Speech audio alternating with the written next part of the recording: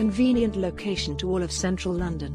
The immediate area is pretty banker-oriented, but you can find some good pubs. A Sainsbury's nearby lets you stock the kitchen easily, and I got a great haircut at the barber shop across the street. The gym is small and sparse. It has a few cardio machines and some weights, but nothing that could support a more robust workout.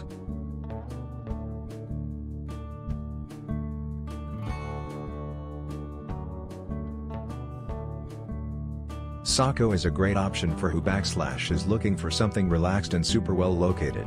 The place is completely prepared for someone to settle in there. It has all the facilities you will need. We enjoyed a courtesy breakfast during Sunday that was way over what we expected. The noise from the street, where a pub is located, can be an issue. This is probably because we stayed on Friday and Saturday nights and it seemed like all of London was having a drink at the pub.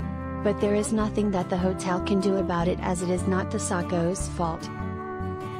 I didn't expect the room to be so spacious. I loved every little touch here and there. Everything was new and well set up.